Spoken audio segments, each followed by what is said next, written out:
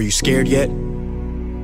They say this thing, it kills your immune system, attacks your lungs, makes it hard to breathe, and it's spreading. Spreading like wildfire, causing havoc. Your friends and family are gonna get it, if they don't already have it. It's tragic, I tell you, madness. Scientists say old people get it worse, but most get it eventually. They say this is new, but no. This has been around for centuries. Look at history, it's just a different name, a different strain. And now there's no way to contain it. It infects the rich, poor, young, old, the unknown, the famous. It's dangerous. Everyone's on edge, locked inside of their homes nervously. Borders are closed, countries declare state of emergencies. Grocery stores are empty, nobody's praying in church. The world has gone to crap. No wonder toilet paper sold out first. The stock market crashed, thousands laid off work. Hand sanitizer is going for $1 million a squirt. You better not sneeze, cause no one's gonna say God bless you. They might even arrest you. I don't mean to stress you, but washing your hands obsessively in the restroom will not protect you. Friends, I'm not talking about coronavirus. Now this is a virus even more deadly. The F virus. You've seen it.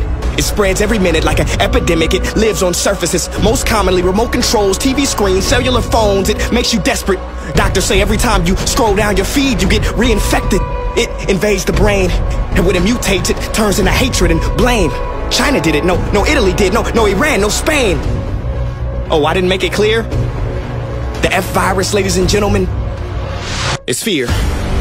But don't be afraid. Despite what you hear or see on your TV, there is good news during this tragedy. To fight loneliness, people are performing concerts on their balconies. The UAE sent aid to Iran. Japan donated supplies to China for free. Written on them was a poem that said, "We are waves from the same sea." Listen to me, like every tragedy, we can let this destroy us, or we can use it to our benefit and repair relationships with our sisters and brothers, wipe away silly grudges, because when it's all said and done, all we ever really had in this world was each other. So yes, let's flatten the curve and expand our hearts. Let's social distance, boost our immune systems, be mindful of where we put our hands, but also where we put our attention. Be alert, not fearful, because the F virus is a pandemic easily transmitted. If you do contract it or exhibit symptoms, we recommend immediately dialing the hotline of a level-headed friend. If you are exposed through your TV, change the dang station.